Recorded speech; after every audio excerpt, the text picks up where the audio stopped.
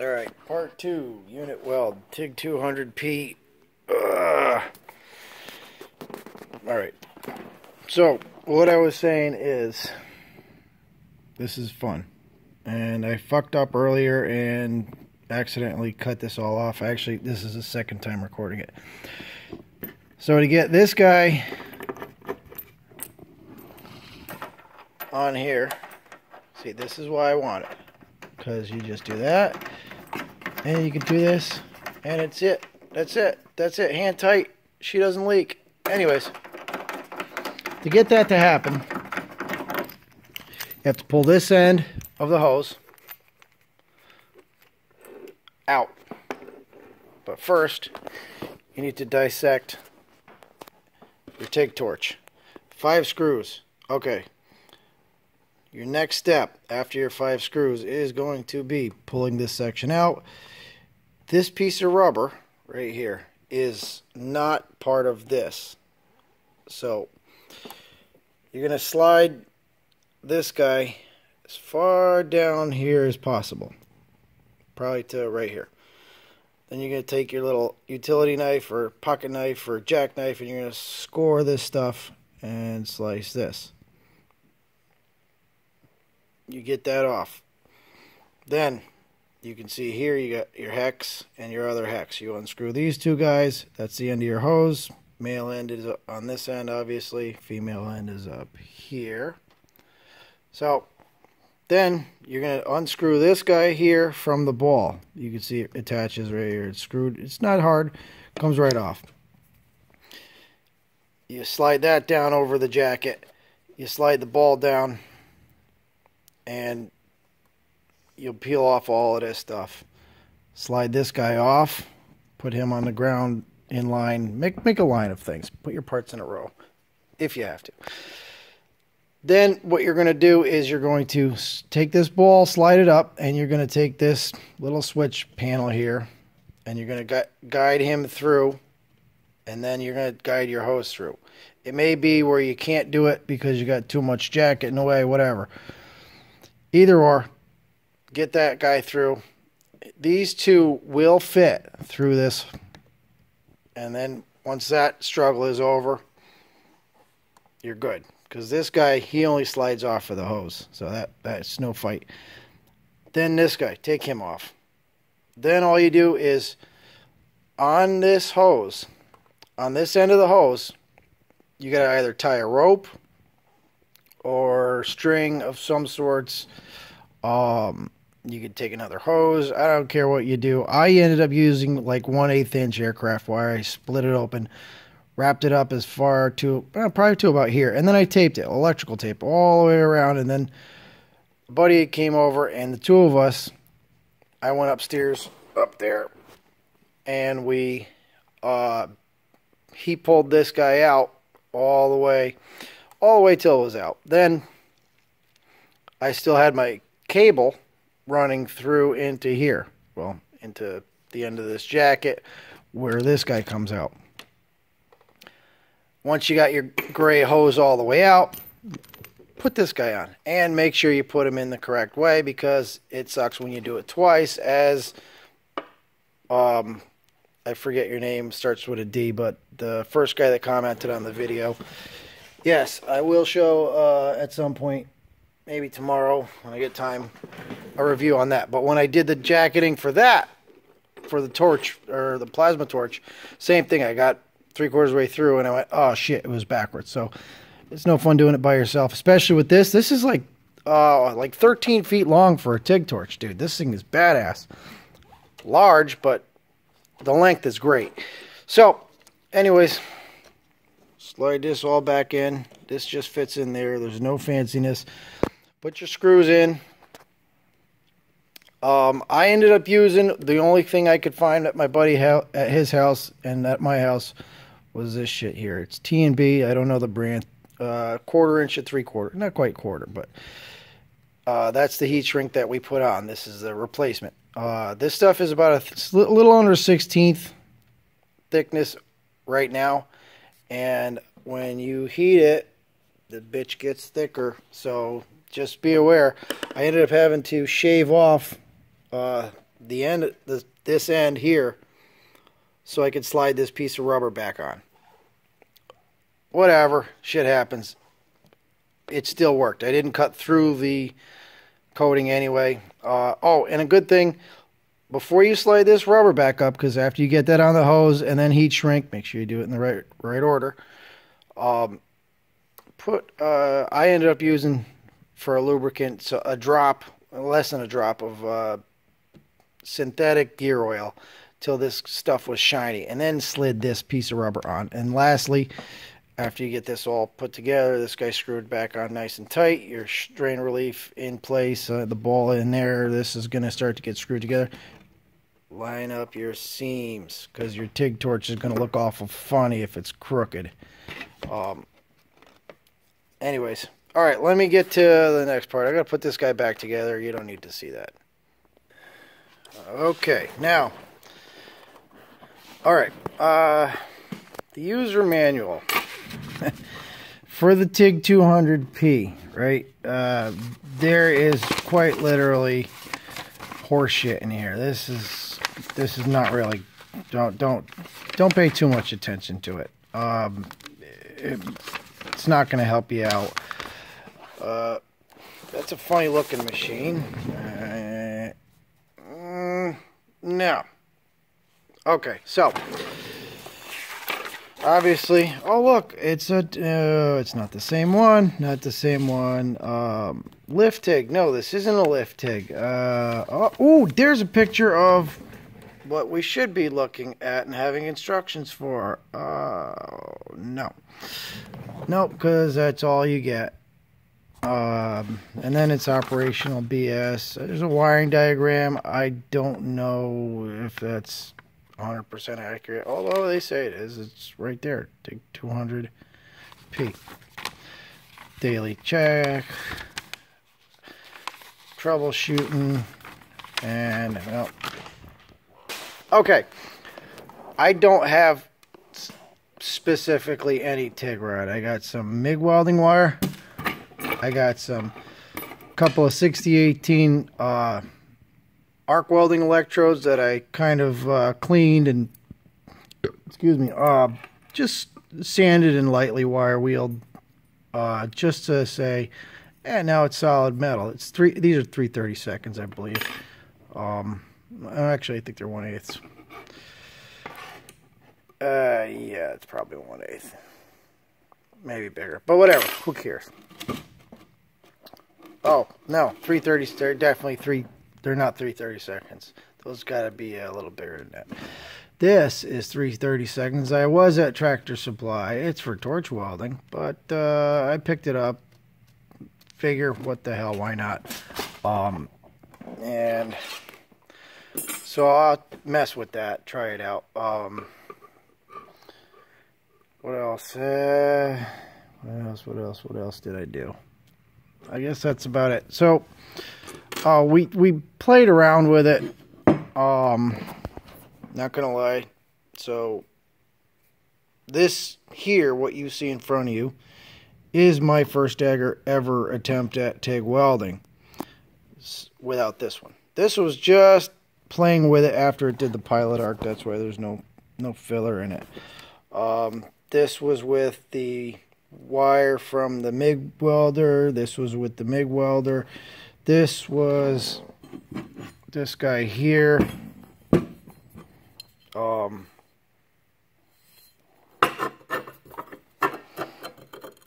And that was technically my first ever TIG weld. As you can see, I started off lumpy. I screwed up. I dipped it in. I finished up. And then I dipped it in again over here. And then I just gave up. Now, afterwards, while that chunk was still attached, something else happened here. I went and just did an arc to try and set the machine up again, and I don't know, I made this pretty cool looking, oh, can I zoom in? Pretty cool looking badass, I shake like I got Parkinson's, blame it on the meds, and yeah, this shit here. So I don't know what happened there, cleaned it off again, reground, stuck it all together. That was yesterday. We were exhausted. I was falling asleep standing here. And I gave up. So for today, with the bits and stuff that I had to do, I didn't get a chance to do this. I'm doing it now. I don't even know what time it is. It's got to be around midnight. But anyways, all right, so let me turn this guy on. She lights up. The instructions really do suck. So, arc welding. This is pretty simple. You got your hot start. I got that figured out. Then it goes to your arc force, welding current, and those are your only 3 options. So a hot start, I guess, would be what your amps are that it gives you, up to 50. Or it could be 0. So it could be completely dead until some sort of minuscule voltage goes on, I guess. I don't know. So we'll click that to 0. Arc force. Oh, sit still. Click that. Starts blinking. Tells you your amps. Maybe that's your pilot arc for arc welding, I guess. I don't know. And then it says it'll go up to 200 because that's all the way. So, and yeah, this is a push to select, and this is your push to select other shit for up here. So, but yeah, so that's the 200. Next button, next press is the 2T in TIG. So 2T is you click and hold things. So pre-flow time 0 all the way. Oh, it does go to 5. So let's say my brain says 2. I don't know nothing about it. So then your next thing is your welding current. So you click, and now you can adjust that. This will go to 200, and it goes as low as 10. So since the rod is like 16th, I wouldn't go too high. So I say 50. And then you got your downslope, seconds, all the way up to 10 seconds. So that's probably okay. Ooh. Come on, bitch. Downslope, crater. You can adjust your amperage as it does the crater. Wow. Shit. And then your post time, 10 seconds down to 1 second. And then you have off. So you can actually shut the machine off. Or shut something off. I don't know. You know what? While we're here, ground clamp's hooked up. Gas is on. I'm going to take this thing here. Slide it over here. Not make any contact, but I'll squeeze the old trigamotron and see what happens.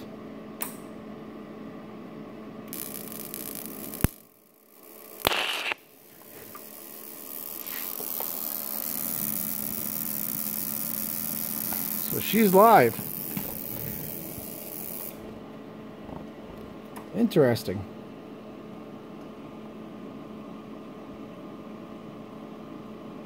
Alright, so that's not doing anything. That's cool.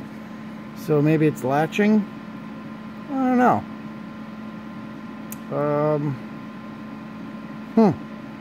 So it's not really off. Alright, so 4T. Now this starts up and changes everything. So, oh, and I do not know how to get to a pulse. And I don't know if that's just marketing pulse. So you got your start current up here. Your upslope welding current, which should be normal. See, it doesn't go to base current. If you were to have a pulse, right? Wouldn't that make sense? Now you go back to 4T. Nothing. Oh, wait a minute. I just found it. Off. That's what that do. Alright, so now it's on. So, oh, I just figured something out. Anyways. Oh, great.